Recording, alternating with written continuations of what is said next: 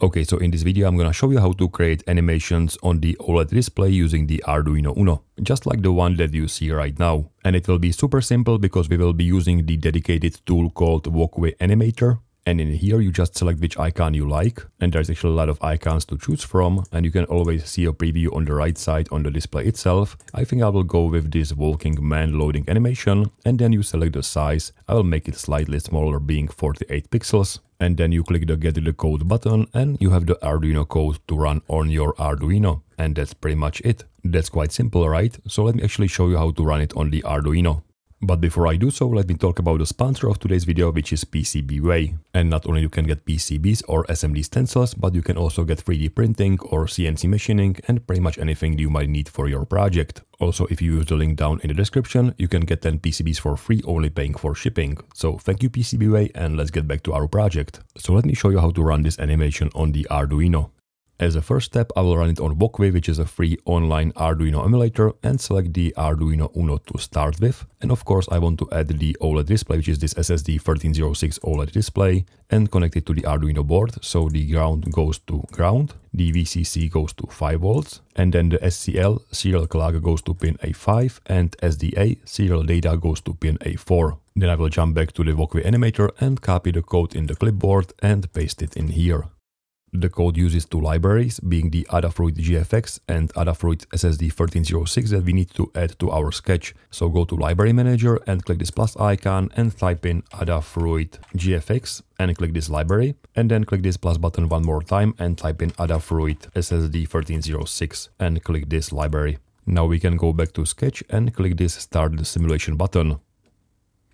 And after a few seconds the simulation is running, but we don't actually see anything on the display. Let's assume that everything is connected correctly and there is no problem in our code, because we haven't seen any error messages when compiling the code. If I stop the simulation and open the help page for the OLED display, you will see that the first thing it mentions is that the u8g2 address is 3C. But if you look in our code, we actually set this address to be 3D instead of 3C. So let's just try to change it to 3C instead and restart the simulation. And sure enough, we see a walking man on the OLED display. He's probably very old because he's walking very slowly, and I think that's because we have this delay inside the loop. I don't think that the delay is needed because the drawing takes some time, so I can just comment it out and restart the simulation again. And now the animation is looking much better. So let's try to run the same sketch on the real Arduino. For that you will need the Arduino UNO and the SSD1306 128 by 64 pixel resolution u8g2 version of the OLED display and some jumper wires. The connection is same as on the u8g sketch, which means that the ground goes to ground, the VCC goes to 5 volts, and then the SDA serial data goes to pin A4 and SCL serial clock goes to pin A5. Now I have this display which is sized 1.5 inch, that's my favorite one, but if you want you can also get a display that is slightly smaller. This one is 0.9 inch, or a display that is much bigger. This one is around 2.5 inches. They should all work because they have the same chip, same resolution and same connection, it's just that the physical size is different. Finally you connect the Arduino to your PC, but I guess that's obvious, right? Then you go to Arduino IDE and paste the code from the u8g sketch. Now if you haven't used those two libraries before, you need to go to libraries and then install those by searching for the names. So this one is Adafruit GFX. You can see I already have this library installed, and the second one is Adafruit SSD1306. This one I actually don't have, so I will click the install button. So once everything is successfully installed, I can select the board, in my case it's Arduino UNO, and click the upload button. And in a few seconds we should see the same walking man on the OLED display. And I have to say it looks very nice, and it also took us almost no time to get it up and running. Which is great because it gives me a time to show you a second way how to get the animation on the OLED screen. And it will also be very simple.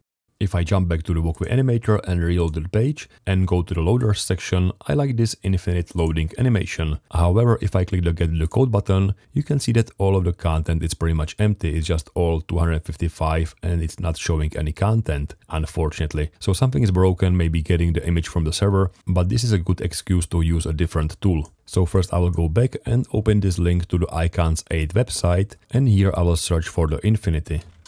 And I quite like this thin one, so I will open it and download it as a GIF file. And then we want to convert this GIF file into the C-style arrays, so something like this. For that we can use a tool called image2cpp, but when I select the GIF file, you will see that I can only see the first frame, so I need to first separate those frames into individual files. And there are many online tools to do that, but my favorite one is Photopea, which is like a free online version of Photoshop. So if I open this GIF file, you can see that I get all those individual frames as layers. So if I zoom in a little bit, I can kind of see the animation as I make those individual layers visible. So something like this. Unfortunately, there is no way how to play it inside Photopea, but that doesn't matter right now. All we want to do is to export those individual frames as individual images, and I can do this by clicking File, Export Layers. Make sure to uncheck this first checkbox, because otherwise it will only export layers with the -e- in the name, and we don't have any of those. So I will uncheck this one, and we can probably check the use palette, but I don't think it makes any difference, and then click Export Layers. And that will export all those 28 frames as PNG images.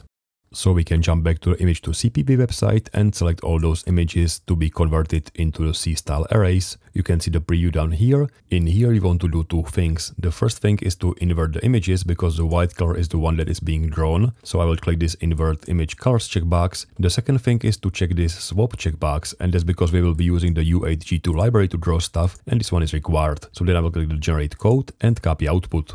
We will also try this in the walk with sketch, but this time I will not be starting from scratch, but from my older video titled Image to OLED in 60 seconds, and I will open this walk with project. Now if I run this, you can see that I'm showing a full screen image on the OLED display, and the code is very simple, just clearing the buffer, drawing the image and sending the buffer to the display. This time we are not using the Adafruit library, but we are using the u8g2 library.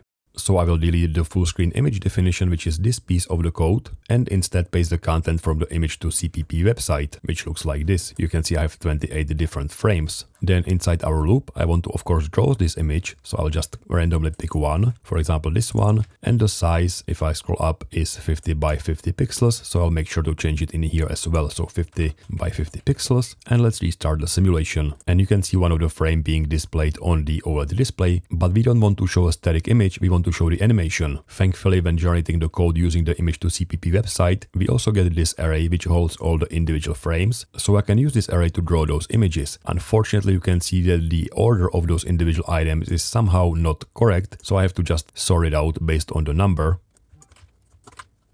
And now I can use this array to draw the image. So instead of drawing this image, I will draw an image from the array. And for the index, let's create a new variable, for example, called counter. So I'll create a new variable of the type integer called counter, set it to 0. And after everything is drawn, I will of course increase the counter, saying counter equals counter plus 1. And since I have 28 frames going from 0 to 27, I can say modulo 28. That will make sure that it will always go between 0 and 27. And I can remove this delay from drawing loop because I don't need any delay. I can probably also center the image on the display by increasing the X value to 39 and the Y value to 7, and I can restart the simulation one more time. And now the animation is nicely playing in the middle of the screen. So again, let's try the same thing on the real Arduino.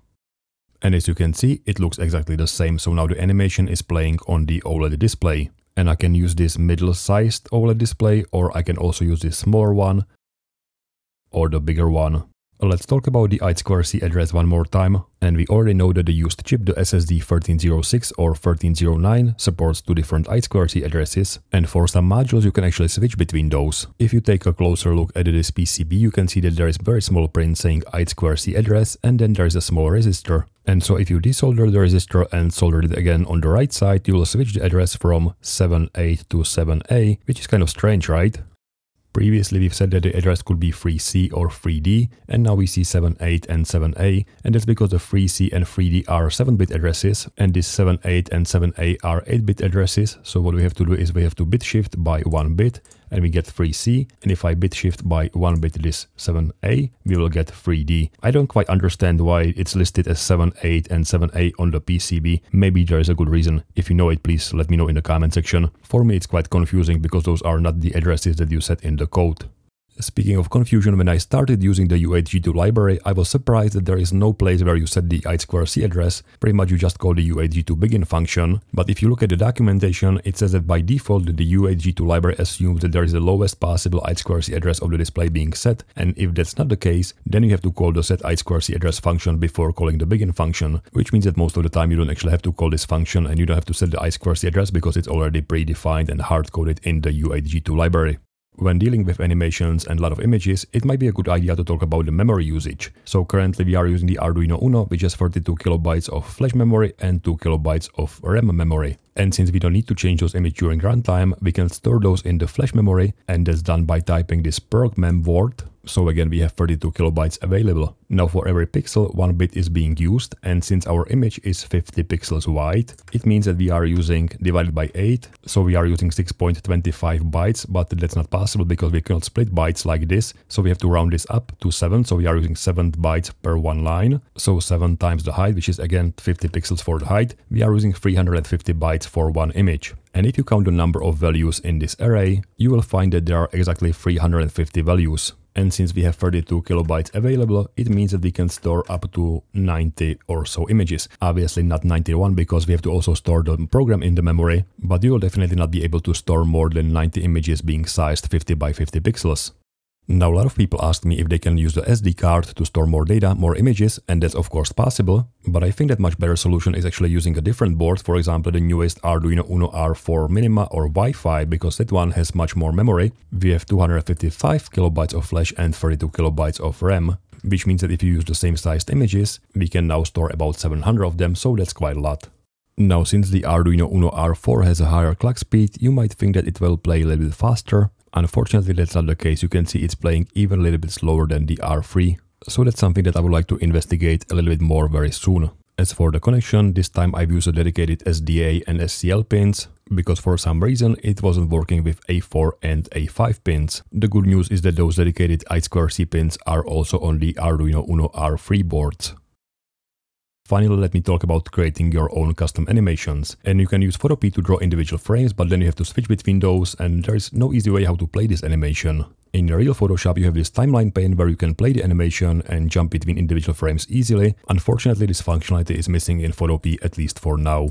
Thankfully, there is another application that I was using for a few of my other projects, and that's this Piskel application. Same as Photopea, it's also online and free, and here you can create your own animation, and the advantage is that you can see the previous frame as semi-transparent pixels, and you can see the animation playing all the time on the right side. So every time you make a change, you always see the most up-to-date version of your animation. So that's quite a nice tool, and you can also import the animated GIF files. So if I open our infinite loop animation, keep the same size, I can make changes to this animation while still seeing the preview playing all the time. And then once you make changes to this animation, you can export it as a GIF file, PNG file, or even the C-style array. So this is a pretty useful tool. So hopefully this video showed you that playing animations on the OLED screen could be very simple and easy. As always, if you are using the right tools, you can save a lot of time. And so that's it for today. If you have any questions or comments, please put those down in the comment section. Thank you very much for watching, and I hope to see you soon. Thanks and bye.